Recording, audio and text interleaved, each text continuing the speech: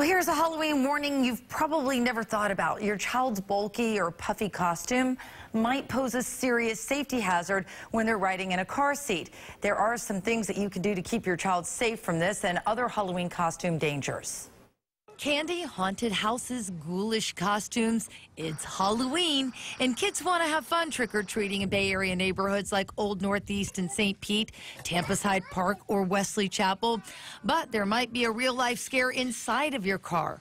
Bulky or puffy costumes might cause your child's car seat harness to not fit correctly, leaving your child's safety vulnerable. Philip has this nice puffy costume with fake muscles. We don't want to wear puffy costumes underneath our car seat harness because doing that can add additional room to the harness in the event of a crash. And that additional room in the harness will now make it so that there's more room for the child to move during the crash and potentially move outside the protection of their car seat. Here are some things to keep in mind as you keep your kids safe in the car this Halloween. Adjust the costumes for a proper fit. Have your little ghoul or goblin change into their costume after they get to the party. Then, when you're out and about, make sure your child can be seen, avoid masks that block vision, and consider face painting instead. Don't forget about reflective tape. Add it to costumes and bags, or give them glow sticks so they can be more easily seen on the darkest and spookiest of Halloween nights.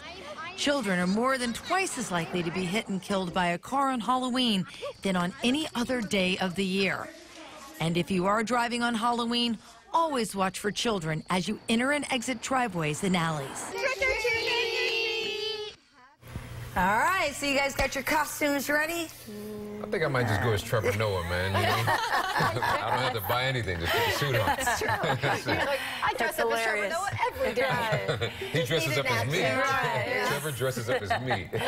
That's hilarious. Have you decided? I am ready, but I can't reveal it yet. Okay. But I had to find something that my husband can wear without doing too much dressing up. So I think it's perfect. Where'd you get him? I can't tell you. Oh, I'll because share he's the probably watching, secret. yeah. It's a secret. For now. All right, 5:40.